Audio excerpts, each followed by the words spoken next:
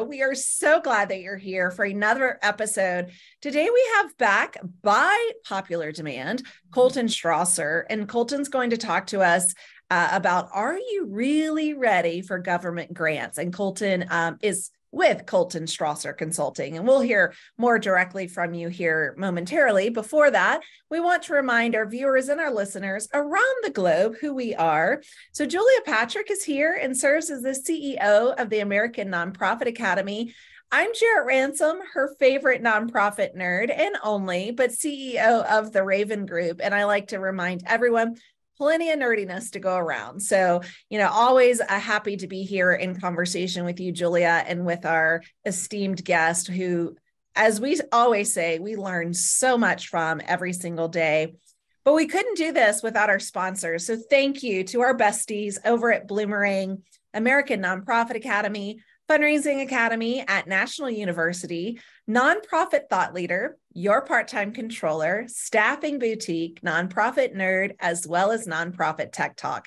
These companies keep us going and growing, but they're here. Yes, round of applause. They're here for you. They're here for your mission, and they're here to better support your community. So do us a favor, do yourself a favor, but do them a favor and check out these companies. They are truly amazing. And actually, Colton and I had a sidebar the other day when we were on a chat about your part-time controller. So that was fun. Yeah.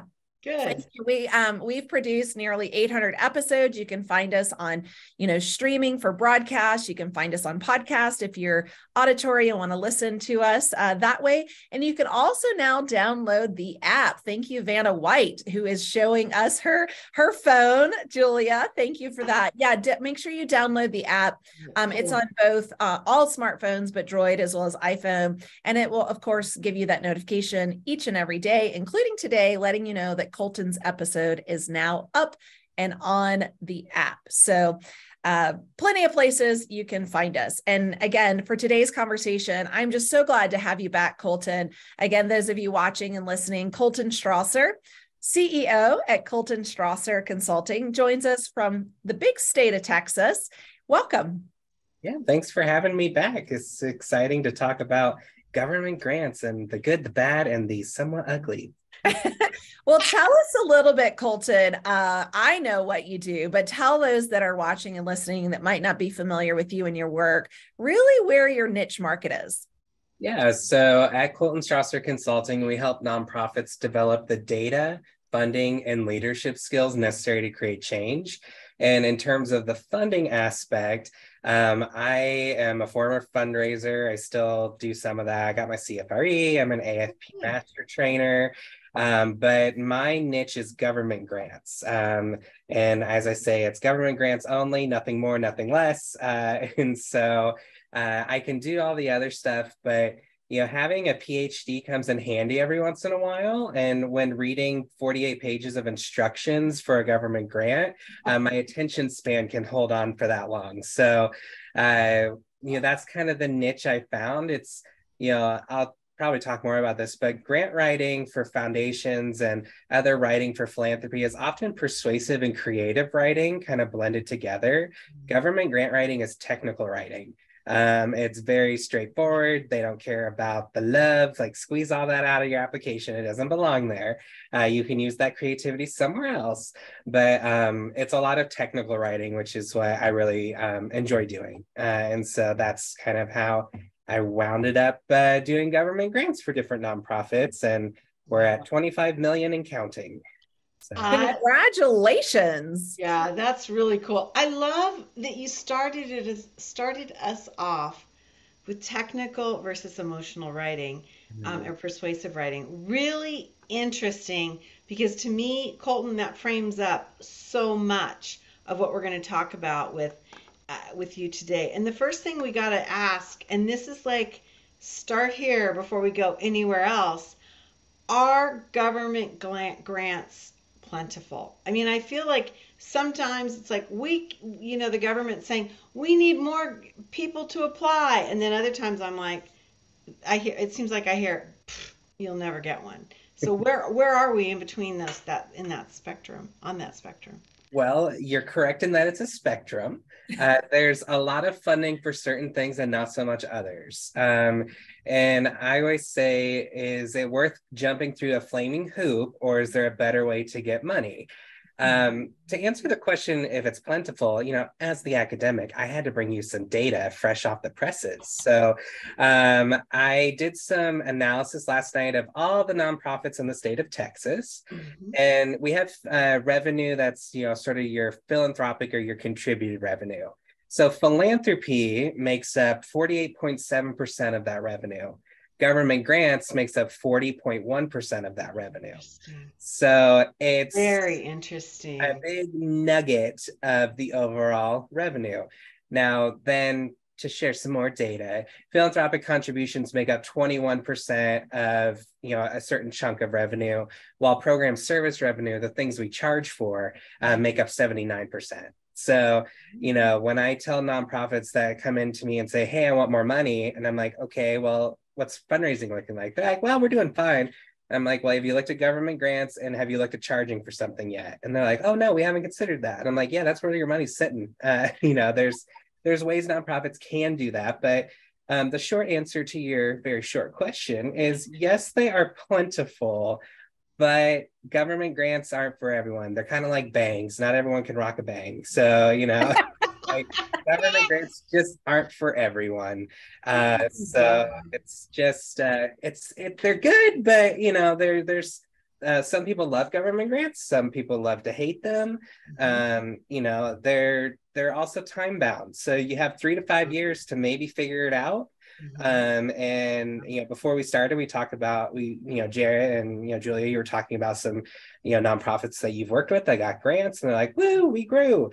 And I was talking about this morning with a potential client, and they're like, yeah, we have about 2 more years before that runway just stops. And so sustainability is a huge thing when talking about government grants as well. Yeah. Spot on, right? Like that runway, they are time bound. And so if we grow as an organization, what does that look like for future, and how do we equate that in our budget? How do we equate that within our workforce? There's a lot of moving pieces to this. But I know who I'm going to call the next time I need to read a dissertation. It's going to be you, Colton, because I don't have that energy or the attention like to sit down and read those details. But technical writing. And so I love that you're like, all that creativity, all the fluff, all the love, set that aside. That can be used elsewhere. Yep. Absolutely. I think that's just such an amazing lens to start with, because I know that early in my career, I was successful with grants in one way, and then totally not successful in another way. And it took me a long time to realize that difference between how you communicate and how you put forth the information to build that engagement. So a big part of that is figuring out if your organization is even ready for this.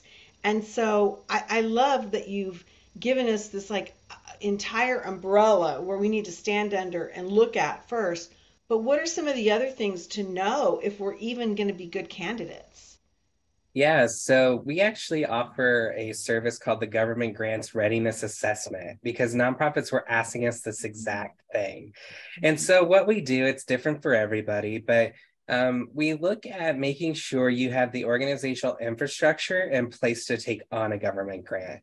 $2.5 million sounds lovely over the next 5 years. And I know nonprofits could think of ways to spend that, but in order to be ready to apply for that, in some cases, your organization has to be around for a certain number of years. So I love a good startup that thinks they're going to get government grants right away. That's like step number 5 on your fundraising journey. And then government grants are a lot more complicated than foundation grants. But they're a lot larger. So sometimes if you put the work in, you will figure out what you can get and what you can't get. The government likes to fund things that are going to get results or that you're going to meet metrics. So if your organization has not invested anything in program evaluation, you're going to have a hard time keeping up. The other thing is a lot of government grants are reimbursement based, and this is what rules a lot of people out. You know, if you get a $2.5 million grant as a $200,000 a year nonprofit, you're not going to have the capital to cover things. So my piece of advice, you know, during the government grants writing assessment, we see what type of money do you have? Is it unrestricted money? You know, what's your cash flow look like? How many months of liquidity do you have? Because if you have to wait 60 to 90 days for a payment, you can't do that. You can't pay your mortgage with your mission. And so you got to be careful. And then what we always recommend is that clients look at getting a line of credit. And you can get a line of credit from pretty much any bank, but you know, whoever your nonprofit's banking with, checking with the line of credit. Generally speaking, it's not something you have to pay for. Or if you do, it's like maybe $200 a year. But my good banker friend said, banks don't give you a line of credit when you need it. They give it to you when you don't need it. That's right. So when you're applying for these government grants, I always say, do you have a line of credit? They're like, no. I'm like, great, get one today, whether you use it or not. You want to have that in your back pocket because who knows what's going to happen. And you might need to pay payroll in between two little reimbursements or two grants getting, you know, hit in the bank. And having that line of credit can really almost make or break an organization. So it's good for anyone to have. Colton, let me ask you this question. You brought something about the reimbursement piece of this. What are you seeing in terms of government reimbursement time? Is it running, you know, to the 120 days, or is it really back more to the 60 to 90? What is that looking like? I think it's 60 to 90 at the most, if you're on top of it. Okay. I've heard of organizations that are multi-months behind. I Yeah. heard of one recently that's like 4 years behind on their billing. So yeah, I can't, whatever. So like, I'm like, I can't help you at this point. You're too far in the arrears. But you know, you're looking at 60 to 90 days. I think that's an average plan. But you know, being on top of like making sure your accounting's really good, making sure, especially if you're getting paid like per client served, that you have all that data. Because if you don't have the data collected, like the pre and post or whatever you're supposed to collect, you're not going to get paid. And so I'm not going to say you did that work for nothing, but you did that work for free. And so, you know, you're not going to get paid for it. So just being mindful of, you know, having someone in your organization that can keep track of things. I don't recommend using spreadsheets to keep track of this stuff, but hey, you got to start somewhere and it's better than a tally sheet. So, you know, just keeping track of what you're doing and how you're doing it and making sure you're billing for the full extent that you can bill for. Yeah. You know, I think they're very tedious. I think they're tedious to write and then they're tedious to manage. And that management piece is really what we're talking about at this current moment is, you know, most probably are reimbursement and you have to track your receipts, right? The money, but you also have to track those measurements as you were just sharing, Colton. And that is a big piece. And one thing that I've witnessed over the last 3 years is a lot of turnover with a lot of different staff. And so really seeing some discrepancy, right, between tracking, whether it's the money or the data piece. Any suggestions on how we can maintain consistency so we don't become an organization 4 years behind and pick up the phone and say, I think I need Colton. Like, how do we prevent some of this? So I think part of it's just getting a good process and procedure in place. A lot of larger organizations that have multiple grants have, you know, they have a data analyst or they have, you know, internal program evaluator who's separate from your private foundation, community foundation grant writer. So they're really more, you know, government grants is really more of a data nerd thing rather than a regular fundraiser, whatever that means. So a generalized fundraiser. So it's really having someone that can keep on track of those things and then keeping a process and procedure like on this date, we report this, on that date, we report that. And then it just kind of becomes a habit. You know, if you have a bunch of people that are new to an organization, you know, having maybe like a consultant come in and help you understand like, okay, this is the requirements of this grant. Are you following that? Or if you have an auditor, you know, having them come in and educate you on like, okay, this is this is that, is really, you know, it might be the most boring 2-hour training you've ever been in, but it's also going to make sure that you can keep your job. So it's a meeting worth attending. So. Yeah, we have to make sure those I's are dotted, the T's are crossed. And I could even foresee where, a new staff member comes in, that's part of their onboarding. They need to really understand the funding and what they're required to do as it pertains to their, position and what they're responsible for. So thank you for answering that. Let's move into, because I'm sure we have some viewers and listeners saying, okay, how and where do I find these extremely lucrative government grants? So where do we even start? Well, so that's the $1 million literally question. The normal place to start, if you're looking for federal funding, it's all on grants.gov. Except grants.gov will start to link out to other places, but it's a good search place. If you don't have a grants.gov account, sign up for one. You can subscribe to get updates and alerts. I get them all the time. And if they come through and, it's just kind of the title, a little description, I'm like, ooh, so-and-so might like this. And I'll just forward it to them and say, hey, here you go. But you can follow whatever your issue area is to get updates. If you're looking for state and sort of county and local grants, some states are better organized than others. And you have to go to like the grants and contracting office or the procurement office or different things on some states, and they'll put them all there.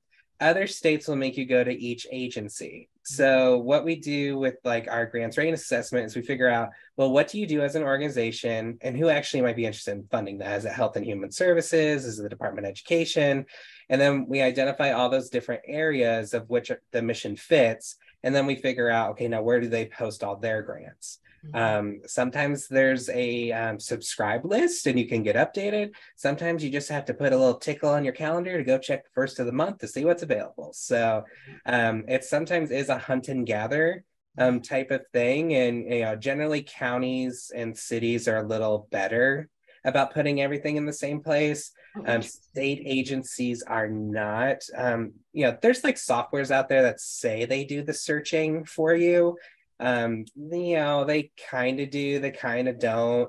They sort of pull in all random types of things. And so I just think it's better to have them just bookmarked and then just kind of flip through, whether it's once a month, every 2 weeks, whatever, and subscribe to the ones you can subscribe to. And if you have to comb through the other ones by hand, every couple weeks, then that's just the price you pay when you have to work with the government. They still use fax machines, so we can't expect them all to have an email list. So a what? They use a what machine? Yeah. Weird device. I've only used like 3 times in my life. So. Right. Colton, when I hear you describing this, it makes me think, and this is kind of like the reverse psychology of it, but if it's that challenging to do, it means that maybe there's more opportunity, because how many people are going to be disciplined enough and structured enough to really manage this in this discovery way? And so, not only is it incumbent upon us to set up some of these tracking systems and really make sure that we're actively engaged in the process, but I got to believe, as hard as we have to work in the nonprofit sector, this is just not getting done. In many cases, I think people avoid government grants because they're like, oh, it's complicated. Yeah. Like it is, but it's not rocket science. But, if you've never flown a rocket, then it is rocket science. So, for a lot of folks, they're like, ooh, government grants. No, there's a lot of instructions for that. I'm like, there is, but once you kind of get through that, the information they're asking for isn't that complicated. They want to know who you're serving, how you're serving them, how you're going to track it. How do you know what you do achieves results? Like, what's the data or the literature that's backing up, whatever? Like, they want you to write a strong needs statement that includes data. And so in essence, it's things that any good nonprofit should be able to do. But, government grants take between 80 to 120 hours to write. And so, if you're looking at it from that perspective, then yes, it's a huge time suck. But, if you get the, 2.5 million, you're like, okay, that was worth 100 hours. The ROI is good on that. But the benefit of government grants is if you don't get the grant, they also give you some really good feedback oftentimes, and they give you a score. The best tip I have for writing a government grant is to write to the test. The government grants have a rubric in there, and they give you a rubric for a reason. They're like, this is what we're looking for. Like, if anything you include in there does not earn you a bonus point, chuck it out. You have about 10 pages to answer 300 questions. And so make it easy on the reviewer, section by section, like make it hard for them not to give you a point. They're like, dang, they have everything in here. Because I've scored government grants. I'm not reading it for like, this is so cute. I'm like, I have 10 points to give. Do they earn the 10 points? Oh, this is a lovely answer. 0. They didn't answer the question. And that happens all the time. They're like, let me tell you why you should love me. And I'm like, no, I'm here for points, not for love. You get 0 because you told me a nice story. If I were on a Community Foundation grant review committee, I'd be like, oh, that's lovely. They should get the money. Right. On government, it's like, you didn't answer the question. Next. Very different. Yeah. And I highly recommend engaging with a specialist, especially if you've not ever submitted, a government grant. The nuances are extremely different, as Colton's been sharing. And I think it's well worth, the time and the money invested for this, because, every time I've been a part of a government grant submission, it is a project management endeavor, right? And there's typically been one person who's in charge of making sure it gets across the finish line. Doesn't mean that they are responsible for dotting all the I's and crossing all the T's, but they parse out these different sections. They pull it all together. They do make sure that everyone dotted their own I's and T's, right? But it's a huge, again, as I say, tedious, like it's a big project to manage. And as you said, I mean, it's multiple pages, multiple questions, but it often comes with multiple zeros at the end of a number. Yep. Yeah. I love it. You've given us some really great advice, and I'm fascinated by this lens with which you work, Colton. When we're thinking about this for our own nonprofits, and maybe we haven't really gone down this path before, talk to us about what we need to apply. I love the idea of starting before you do anything with an assessment. Mm-hmm. I think that's just genius, because that's going to save everyone a lot of anxiety and heartbreak, it seems like. But what are some of the other things that we really should be looking at? So some of the things that I look for, and you're right, like doing an assessment to begin, like, are we even ready? It's going to save you so much time. And it can also help you fix what's wrong or what you don't have before the next grant comes around, because government grants are usually out for about 45 to 60 days if you're lucky. So when it hits the books, you got to hit the ground. So I always say readiness is half the battle. But the things that you need are, like you need an organizational chart. The number of nonprofits I know that don't have one is extreme. And so get an org chart. You also need to have an evaluation plan. Like, how do you evaluate your programs? And can you put that into like writing in a paragraph or so? The whole we count the number of people that show up stuff isn't going to work here. Specifically for like, larger types of grants, the more zeros, the more evaluation they want you to do. And in many cases, they want you to budget like 10% towards evaluation, which is a great learning opportunity for your organization. But when you write the application, you need to have that plan in place ahead of time. And then also, really thinking about what's the next couple of years going to look like for this program. Because once you sign a contract with the government, that is a contract. And so I'm working with a nonprofit right now where one of their subcontractors decided we're going to do something different. And we're like, no, you're not. So you're either not going to do anything or you're going to have to do this if you want paid. So everything you do that you change or want to change needs to go through a permission acceptance process. And the thing that they want to do different is vastly different. So it's just important to be aware that like when you're making a commitment for 3 years, you're making a commitment. So just kind of being aware of what the future looks like, and then also having all your finances together, making sure your bookkeeping's caught up, and then also making sure that your financial statements are actually nonprofit financial statements, not for-profit. there's a difference. Big And difference. so, there's all those little documents in place can help you, like, the attachments can be like where you spend most of your time, and it shouldn't be. You should have all those ready. The resumes of your staff, the organizational chart, the financial stuff. So then it's just like, oh yeah, we got that. Bloop. That's the easy part then, not the where do we have this, kind of thing. Or have to recreate it. So you mentioned the readiness. Is that on your website? I'm curious. Yes, somewhere we're switching websites. So okay. It's something that we offer. It actually is on our website. It's a little hidden, but it's on our fundraising and philanthropy page under services. And so folks can check that out, or they can just send us an email, and we're happy to share some additional information about, sort of our readiness assessment. And it takes a couple of weeks to do.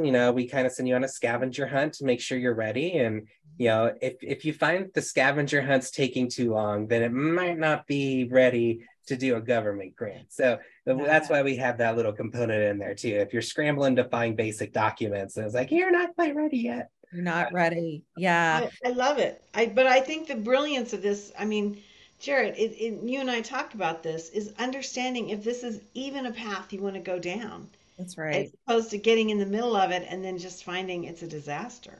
Yeah. Mm-hmm. Yeah. Well, and as I mentioned in the green room chatter, right? Like once you spend, I believe the threshold, Colton, is 750,000. Is it spend or receive? I'm not sure which. I think it's receive. Then you have to do a single file audit, and that's above and beyond your annual audit.